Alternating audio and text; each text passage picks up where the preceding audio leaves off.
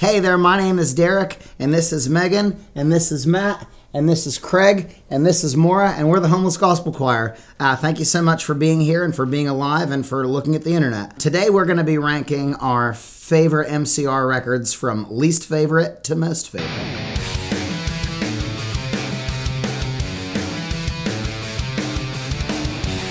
I think sometimes in the world that we live in, people see things that happen on a larger scale, whether it's MCR or Green Day or even Yo Gabba Gabba, and they think that because it's commercial that it's not it doesn't have the same punch. But I think it was MCR and Green Day and things like that are a great gateway tool to get kids into other punk bands that they wouldn't have otherwise found, underground bands and bands that are just living there at the bottom of the record bin. And yeah.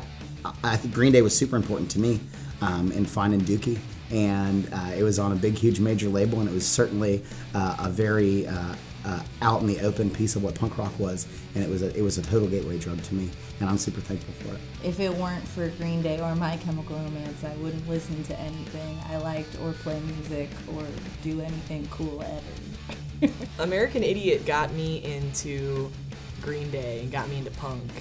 And around the same time, I got into My Chemical Romance, 3 Cheers.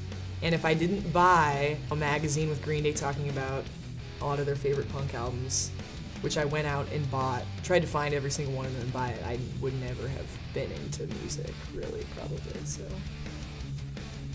This is real good timing because I never listened to any of those records until this 3 tour. days ago. Yeah, so my ranking will be based on the only time I've ever heard those records. I've heard them all one time. In an effort to be amicable, we would like to say that Danger Days is our 4th favorite MCR album. There are 3 more albums that we like more than that one. I did like the idea for the concept and stuff like that, and I like the song Na Na Na Na Na Na Na Na or whatever. But you know, that's a good song. But then I don't know. I feel like the production was super pop, which I'm fine with if it's done. One thing I really like about My Chemical Romance and the albums I really love is the guitar, and I felt like the guitar just didn't feel like production-wise that present on Danger Days. Like I just felt like more of an afterthought, and kind of like I didn't really like the tones, and it felt more like dancey and stuff. It's just like not my thing. Like I just was like, come on, you know, everything I love is like the the sharp guitar playing and the like kind of like oomph and stuff, and I just didn't feel like that was there. It's not as dark. I think I liked a lot of the dark aesthetic of My Chemical Romance and the theatrics. Like you can tell that they really love musicals and really ridiculous things like Iron Maiden. And then with Danger Days, that kind of dropped off. It's still a really well-produced pop album, but it was like a complete departure from what they were doing before. And that was why it was hard for me to get into it. For me, because like I said, it was all first listen, that one was the only one that like all the structures were pretty predictable. Yeah. Like, once you heard what the song was up to, it never really changed gears like the old records. Yeah, yeah. The na na na na na na na na na na na na na na na na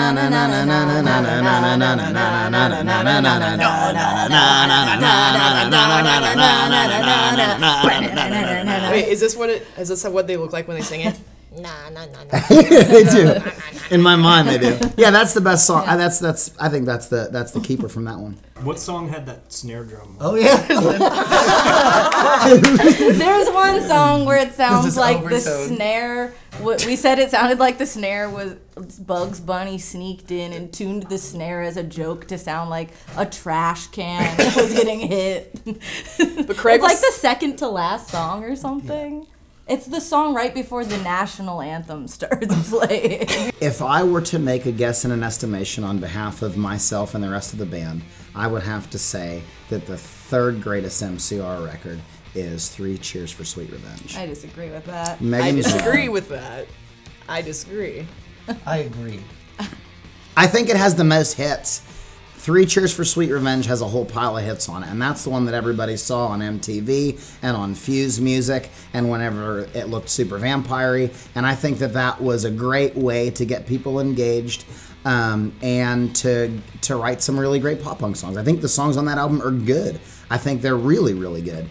I think they're fun. I think they're engaging. I think they're super like operatic in many ways. And I like that record a whole bunch. I'm not saying that record is a 3 of 4. Like it only gets 2 of 4 stars. There's just 2 records that they made that I think are better. Which, if you really like 3 Cheers for Sweet Revenge, there's 2 more records that they made that are actually better than that record. Believe it or not. Hey, I think I agree with Derek as a whole. I guess if I was detaching the emotional aspect of it, but 3 Cheers for me was really influential. But I do agree, like I don't think the concept is as tight as like Black Parade was, which is why I would say that I do agree with the 3rd place spot. But high five. Personally, for me, it's 2nd.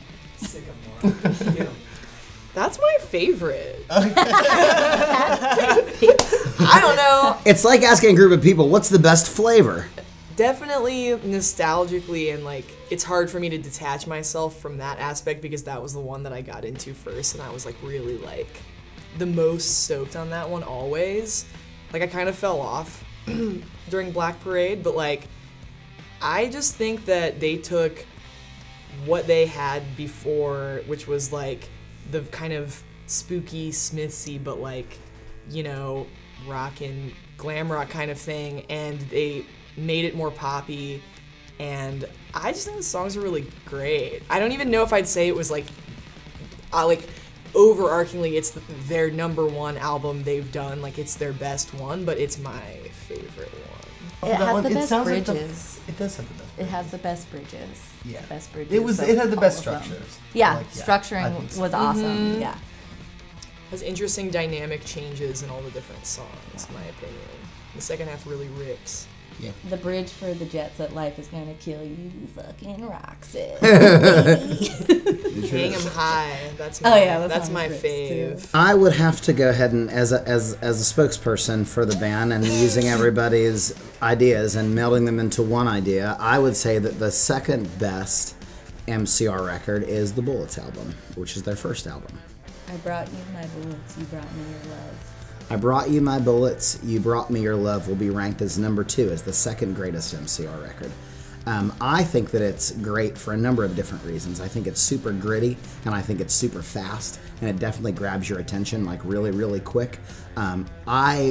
We all agreed in the van when we were listening to it. I like how confident Gerard Way was at the very, very beginning to like say, this is how I'm gonna sound and I'm gonna go for it. And like I think it was incredibly brave and like very well done. Like from the onset, like this is how the vocals are gonna sound, and it's gonna have this type of like intensity and this type of like pacing. And I think it was really smart and really well done. For me, Bullets is #1 all the way. However, I agree in this order of ranking though. Like overall, but emotionally, Bullets is the best.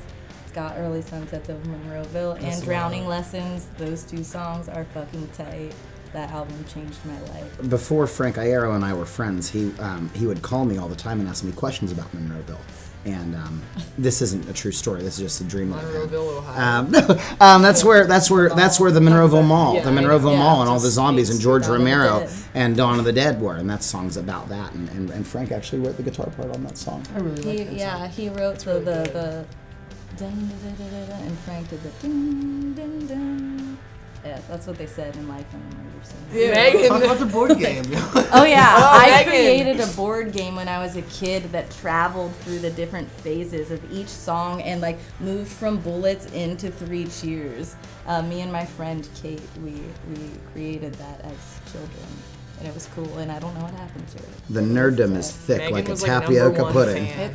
I definitely drew a picture when I was like 13 of Vampires Will Never Hurt You. I like drew some guy that looked like a vampire and like a highway baby. sunset background thing. So I love that album too. It's really, I actually think the production is like really awesome on that one. Like I like that it's more raw. I think it's technically the best one maybe, even though I just said 3 Cheers is my favorite. Craig, you gotta say something. I have no Craig interest has in like this very matter, so I'm little not gonna say opinion. anything. Okay, Craig, it's great. Sorry, I'm just trying to be funny.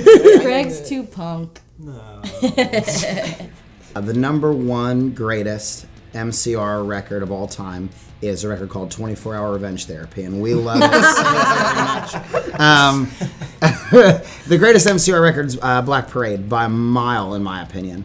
I love show tunes, and I love musicals, and I love Liza Minnelli. punk rock, and I just love the feel of it. I love the story, and I love to get wrapped up in like the narrative of it. And now, as an older punk, I'm not anywhere close to being ashamed to say that record fucking rules. And it's so well put together, and it's such a good story arc, and all the components of it are super smart and super well put together. No wonder it sold a quadrillion copies, because it's fucking awesome. It's an amazing piece of work, and like it's engaging, and it's thought provoking, and the songwriting is the best, and that's why it's the best record, in my opinion, and I think in the opinion of others in the band, perhaps. I hope. It's crazy. I agree.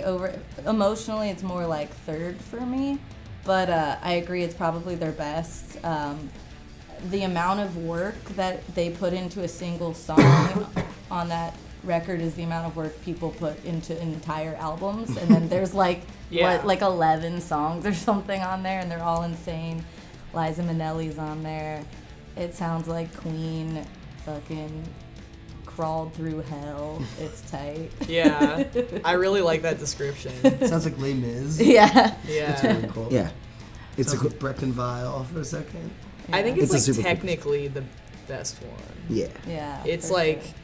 I actually hadn't listened to it, even though I was like a pretty big MCR fan when I was younger, and still am. But I hadn't listened to it until recently. Megan played it for me, and I was like, what was wrong with me? It's so good. I just went through a period where I was like, Yeah. I'm like punk. I'm too cool. Like, you know what I'm saying? Yeah. Like, I feel like a lot of kids go through that, where you, for a second, you're like, I don't like that thing that I liked, because like, It's not cool. Yeah. it's more like radio-esque now. But then like, I'm like, it's amazing. I missed out. The Oh. singer, he had the best.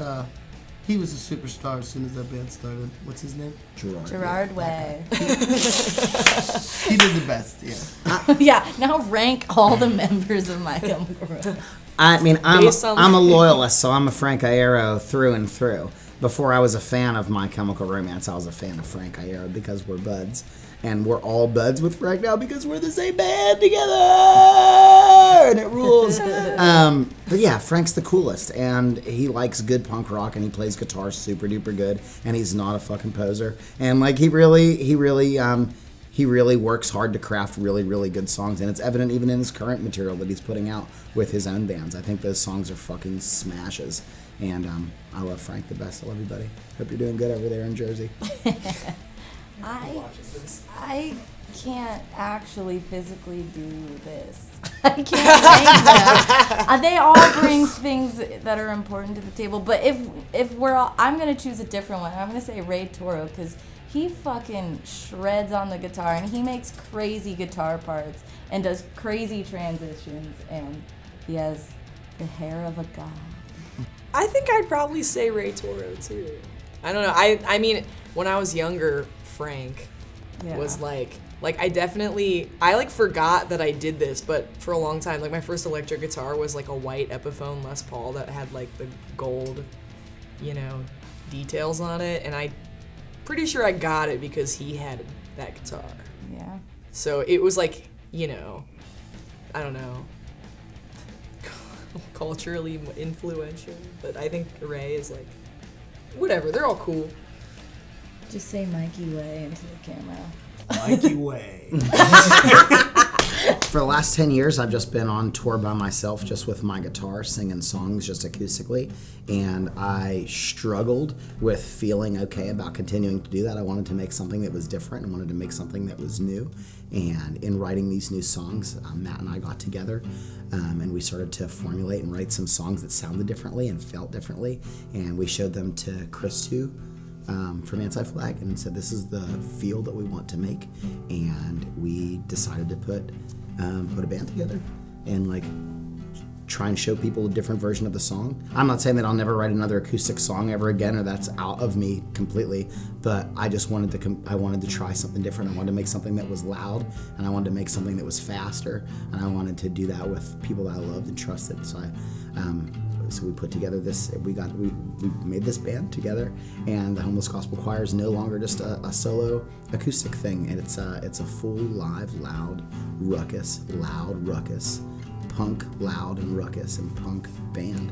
Yeah. And, Wow. Yeah, it's super great. In the spring of 2020, there will be a new Homeless Gospel Choir record put out on AF Records right here in the United States of America, and Hassel is going to do it over there in Europe and the UK. And we're just going to tour our butts off and play a whole bunch of gigs. We have a lot of stuff lined up, a lot of really cool opportunities, and we're just super thankful that people still give a shit about punk rock, and that people want to hear it, and they're coming out to the gigs. The shows on this tour have been awesome, and we're excited to keep the ball rolling and have a new record out for y'all. There's a song on the new record that we're not playing live yet. It's called Lest We Forget. I think it is super important. It's a super important song, and I can't wait for you to hear it. There's all these outside pressures, and there's all these outside things infiltrating your mind, trying to convince you that of things that aren't real or things that aren't true. And I think Lest We Forget is a way to remind you that some of those things are just in your head. Some of those voices, they're not real, and they're pressures that other people have put on you, and they're from outside forces that don't have anything to do with you or your life, and don't speak to you about anything about you or your life, and making sure to silence those things and feed yourself with friends and family and more positive type interactions. I think if you want to make a good punk record, I think you should listen to Green Day. And I think if you want to write good songs, I think you should listen to The Promise Ring. And I think if you want to feel the best inside your heart, I think you should listen to Jimmy Eat World. What else? What about They Might Be Giants? They Might Be Giants. Flood. Listen to They Might Be Giants. Listen to that album. Listen to the B-52s. Pinkerton by Weezer. Get a good guitar tone. Listen to Pinkerton. Hips Don't Lie by Shakira. For your dance moves. Yeah. We all have to say that. No, I mean, Wait, we should try to all say it at the same time. Yeah, let's all. What is it? Well, wait, no, we don't know refresh. Let's just try it right now. We're just gonna do it, and it's just gonna be live, and it's gonna be chaotic. Wait. We're the Homeless Gospel Choir. For more videos from all of your favorite artists, please subscribe to APTV.com. It's on the internet. Go to the internet. It's everywhere. Don't talk about Fight Club. Ever. No, you have to.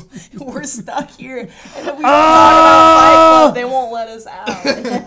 AP has trapped us until we talk Until we talk about Fight Club.